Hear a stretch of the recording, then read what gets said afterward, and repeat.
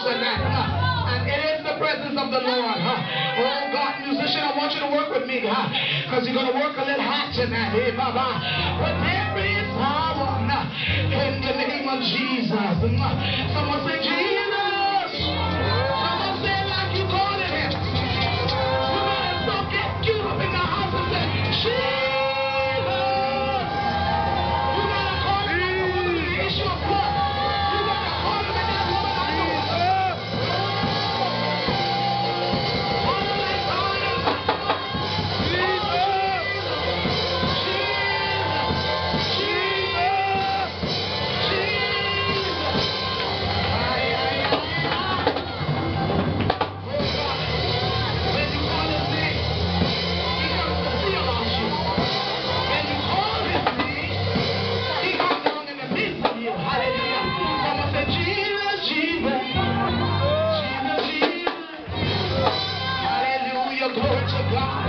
One more time, just call him for the Father, call him for the Son, and call him for the Holy Ghost. Jesus!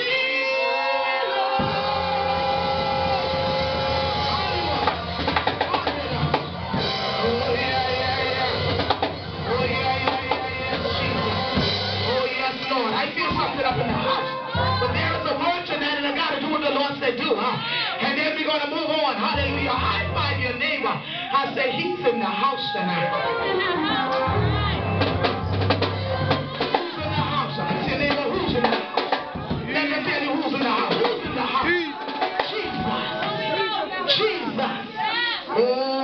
Mighty God, a mighty King. Hallelujah. Bless the name of Jesus. Hallelujah. You may be seated if you can in the house of the Lord tonight. Hallelujah. For his presence is here. And his presence make you and I whole. Hallelujah. I came to the word tonight. Hallelujah. To empower the body of Christ in such a time as this. The Lord told me tonight to speak on. Hallelujah. I am justified, but called to be sanctified. Somebody to talk to your neighbor and say, I am justified, but called to be sanctified. Organist, I want you to work with me. Somebody to talk to your neighbor and say it again. I am justified, but called to be sanctified. Oh, there's a word in the house. Hallelujah. Bless the name of Jesus. When I look into my God, the dictionary, I define the word, hallelujah, sanctified means to be set apart. God, for sacred use, to be consecrated, to be sacred, or to be private, hallelujah, for such a time, and a time and a season on purpose, a special, hallelujah, environment or a special individual has been set aside for great use. A person, my God, when I look further on, I see the word sanctified to the body of Christ. I'm so essential in this hour because the Lord is calling his people into a place where we can walk even as he walked. Hebrews 13 verse 12 said, wherefore Jesus also, hallelujah, glory to God, that he might sanctify the people with his own blood, hallelujah, suffering within the gates, that he might sanctify us with his own blood, even as he has suffered in the midst of the gates. Oh, glory to God. Romans 5, 1 and 2 says, therefore being, my God, seeing that we have been, hallelujah, justified by faith, we have peace with God through our Lord Jesus Christ. Tell your neighbor, I've been justified. Talk to your neighbor. I want you to talk to your neighbor tonight. Oh God, keep on as I need you to text. I know you might go busy, but I need you to work with me tonight, because I got a short word tonight. Tell your neighbor, I've been justified. Through his blood. When I look at the word justification and justified, hallelujah, it shows us and it tells us very clearly that justification is not a work of mine, but it's of God. Hallelujah. Tell your neighbor, justification is a work of God. Understand what the Lord want to release to you tonight. It's a work of God, not man. Hallelujah. This is where the righteousness of Jesus Christ, hallelujah, is reckoned to the sinner or who that individual who have not known him. Hallelujah. Even as we ourselves was out of the ark of safety. Hallelujah. It is the righteousness of Jesus Christ reckoned to the sinner, so that that sinner, hallelujah, is declared by God being righteous under the law of God.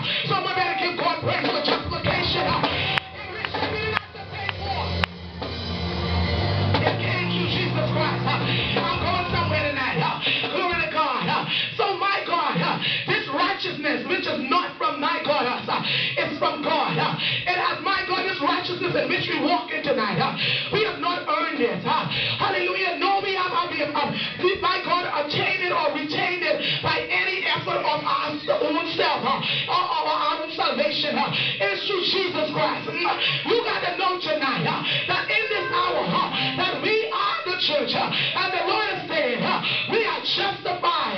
Hallelujah. But called to walk in sanctification.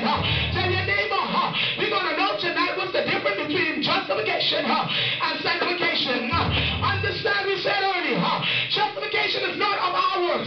It's from Jesus Christ. We are saved because of the blood. We are in his righteousness because of the blood. He did it all for you and I. And this is why we stand here tonight. So I'm going to tell you, neighbor, he did it all for me. Okay, when I look no further, I look at sanctification. Sanctification is a work, hallelujah, in which that individual, that one who comes to Christ, that they must work on. You must know that sanctification has a lot to do with you working in hand with God, the Holy Spirit, and the Word of God. Understand, in this hour, the church has lost their joy. They have lost their place of sanctification. There are many who are strayed away, and many are moved away from God's ordinance. Where we have, my God, we move from the ordinance of God. We move because we've given to the flesh. We've given to our desires. We've given to the weak elements that takes the one I have as well. But tell your neighbor tonight, you can walk in sanctification. You better talk to your neighbor tonight. You look like you're the only one to dance. You can walk in sanctification. Because the word of God is here to sanctify you unto his truth. Someone give God some praise up in the house. Sanctification. It's a work of you. You got to know how to work it. You know how to, we got to know how to spend time in the secret place of God. I'm reminded when the Lord told Joshua to tell his people, he said, I want to do something great amongst the house of Israel. But I want you to allow them to tell them, sanctify themselves. For tomorrow I'm going to do goodness and wonders among them. See, in order for us to experience the wonders of God, we got to position ourselves. We got to get beyond people, get beyond the leaders, and prepare ourselves to walk in sanctification. It's going to take full denial, full surrendering, I say. Someone give God some praise up in the house. You must surrender. Sanctification is going to take this. You must understand that the word declares, as we prepare ourselves to be sanctified, walk in sanctification, it's the process of which we set ourselves apart for the work of God, being not conformed to this world, but being transformed, hallelujah, by the renewal of our mind, transformed in the image of Christ. How do you and I become transformed in the image of Christ? We transform in the image of Christ when we spend more time in the Word of God, being obedient to the voice of God. Stop falling, my God, our own way and seeking to follow things what is not of God. Help us, oh God, tonight. God said he wanted his house and the people of God in our lives to walk in sanctification. All justification is all good, but we got to walk sanctified. Someone give God some praise up in the house. Better look further down. He said, daughter, sanctification is a must. Because the image of me must manifest out of my church. Many of us, my God, we look from day to day, we see Christians and say that they're saved. I don't care what you come with. You can say you're born again, spit no tongues. You can be on fire, baby, but unless you walk the way of the cross, unless you present your bodies as a living sacrifice, unless you prepare yourself to be holy unto God, you won't even reach that mark yet. Tell your neighbor you got to be sanctified. The purpose of sanctification is so God can use you. The purpose of sanctification is that you and I will be set aside, be prepared to be used for the Lord's use. Not for man, not for your mother, not for your daddy, not for money. Hallelujah. Yeah, I got to come this way with many leaders because they think they're called to preach to get money. Not for none of those things, but for the master's use. Someone said the master's use. Okay? And so, okay, if we are called and to be sanctified for God's use, that means in every area of our lives, he is seeking to get glory out of our lives. So whatever we got to do, whatever you got to put aside and lay aside, baby, you got to do it. Because God wants holy vessels. Tell your neighbor, sanctification is a pathway to holy living. Hallelujah. Someone give God some praise in the house. That we have been justified. And And through the power of Jesus Christ, he wants us to walk in sanctification. And his character will be burned out of us. Philippians 2 and 13 tells us that not only that he wants his character to be manifest, in which that we know that that's his likeness and that's his image, but his glory must be revealed out of you. You have to understand this is a glorified state in which God wants all of us to walk in. Sanctification is a glorified state. That's a state in which that we can't be playing. We can't see things in flesh. We got to be all up in the spirit. Someone say up in the spirit and the spirit only. Sometimes person say you too deep. You need to be deep. No, because God want to use you. You need to, my God, get to a level where your life will please God. Someone give God some shout up in the house. Hallelujah. One more thing I want to make you know. That even as we prepare ourselves as the church and as people of God, you came from there and far. Prepare yourself to live a life that God takes glory out of. Some things you got to cut off, cut it off. Some things, some walk you got to start practicing, you got to prepare to walk in. Why it is so such a struggle and such a hard thing for many children of God and child of God. That when God says sanctification, he wants you to walk in the holy living. We always tend to, my God, turn my nose to me, and we start to say, oh, well, I'm not what I used to be, and I'm not strong. God, you knows me. Listen, if he didn't know who you were, you think he would have told you to walk in sanctification? If he didn't know that there was some capability of you walking and living holy, you don't think he would have said, my God, such and such a thing? Tell your neighbor you can live sanctified unto God. Okay, let me look further down. A justified person must submit to God and his will and resist the devil. Okay, so we've been justified by his grace. Hallelujah, his righteousness is over our lives. We submitted to God, not the devil. That means when my flesh starts to tingle, you're the young ones. Yes, I can trumpet like this. See, some people didn't like this solid word, but this is the word that leads to glorified church. This is the word that will cause God's people walk in newness.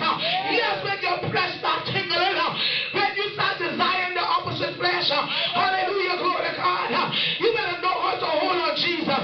You need to know, my God, you must stand firm in the things of God. Hallelujah, James declare, hallelujah, resist the devil, and he will flee. Somebody to learn how to resist Satan. Oh, glory to God. Someone give God some praise up in the house. Resist him not in only areas with our flesh, but sometimes the devil comes to get on your last nerve. Sometimes he comes to overthrow you. He comes to tell you that you can't live holy. Some of you are just even want to hear it. But God got this word tonight. Because he says sanctification is a must. What is the next level of glory? I don't know what for you in this house, but I know for feeding the whole man. We're going to higher level. We're going to greater glory. And whatever it takes, we're going to kill flesh and allow God's glory to manifest. Someone give God praise up right where you are tonight. Hallelujah, Jesus. We adore your name tonight. My God. Further on, I want to make you to know that in Galatians 5 and 22 and verse 23 tells us that we can walk and live holy. Seeking holiness, seeking to work for God. It might be hard, but you can make it. Seeking for more Christ. I don't know what you want. I go on to the days of just singing a song. I want to live the life. Gone are the days I just say, oh, come upon me or fall upon me. Listen, I want to fall upon me indeed. I asked him something when I show up. I'm sure of it. Like someone said, sure as a heart attack. I want to make sure that he allows glory to manifest over me. So tell your neighbor, don't sing it if you don't serious about it. Don't say it if you don't serious about it. Because God's going to do it. Someone give God some praise up in the house. And I look further down. Justification comes from the outside of us, which is from God. Okay? Be reminded of that. Okay? And sanctification comes from God within us. Okay? By the work of the Holy Spirit and according to the Word of God that we study daily. We are renewed in the spirit of our mind. We spend more time in His presence, listening to the Holy Ghost and not listening to another. Watch Him, my God, transform you and lift you up to live a sanctified life. When the enemy comes in like a flood, because you spend time in His presence, because you find it, my God, important for you to seek more God and less of everything else. You find it more important for you to be in the presence that, my God, not to become consume on Facebook, or to consume with friends or the food. Someone say sanctification. It's right and it's work, baby. This thing is what God is calling the church to do. And I hear the Lord God say, many desire to walk in Him, but they have not really healed themselves to be vessels indeed unto me, said the Lord. Sanctification, they run from it because they feel that they can go through any other doorway than walking holy unto me.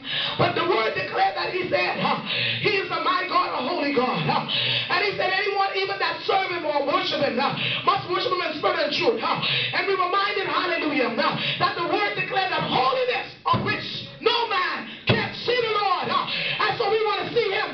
We want to see Him manifest among us. Baby, it comes through the doorways of holiness. So hear the word of God tonight. Let's not get caught up in church as usual. Let's get caught up in the word. And the word will drive you more and more into His will. Someone give God praise. 1 Thessalonians 4:7, God said, hallelujah. God said, called. He made the call to us. He said, hallelujah, called us. Hallelujah, for a purpose. He called us to purpose. And He called us not to impurity, but to sanctification. Hallelujah, 1 Thessalonians 4:7. God has called us, hallelujah, for one purpose, not for impurity, but for sanctification. Colossians 1:5-11 says, the word of God says that we must live holy lives and avoid sin. Someone say avoid sin. Avoid sin. If you won't go the way of the cross, I know what it is. I know what it is to be young like you all. I know what it is to be ransomed with the works of the flesh. I know what it is. I've been there, done that. But you can't live holy, because if He kept me, He can keep you. So someone tell them they will get it right. God want holiness. Hallelujah. But this next dimension, He will bring your promise to pass if you learn to live right. He will bring your promise into being if you learn to, my God, live that sacred life before Him. Yes, you can. Don't let the devil tell you you can't. You can do all things through Christ that strengthens you. Just type with it right tonight. This word is very powerful, the body of Christ in this hour. I am justified, but called to be sanctified. Glory to the name of Jesus. When one see you down the road walking, don't just want to say, oh, she's a Christian, or she look like a Christian, she have long maxi on her head, she have a head cover. Listen, you want to experience this, and that person will sense the glory of a sanctified vessel. When you walk, your vessel is so sanctified. When you pass a drug addict, oh, you know they turn around. When you pass a prostitute, they turn around. Because your body is glorified for the Master's use. Glorified body, in which that He's desired for us to walk in this hour. Yes, because His glory must be seen out of you and I. Hallelujah. But in the word of God, the Lord told many to follow Him, being justified. Hallelujah. Hallelujah. Through His power and sanctified. Hallelujah. By my God, His very grace and His power manifested out of us. When I look at sanctified vessels, I look at Job. Hallelujah.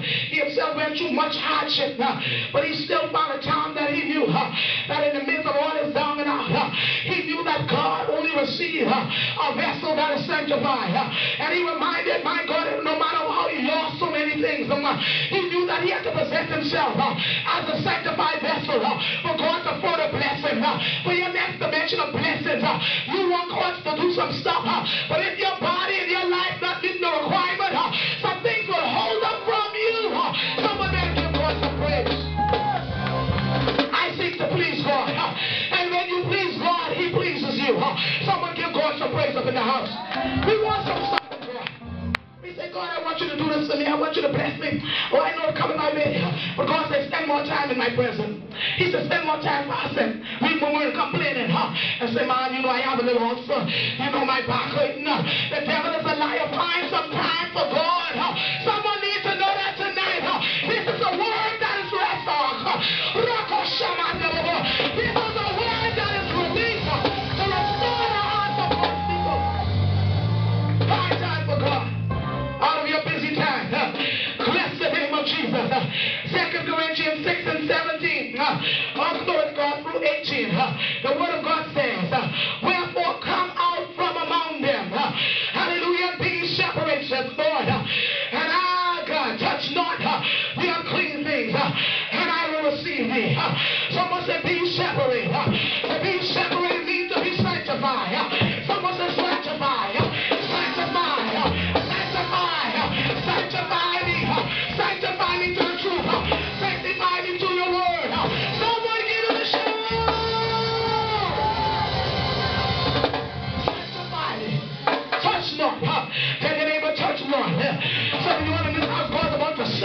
you. Someone say he's about to separate me. He's about to. This is a divine word tonight. He's about to separate.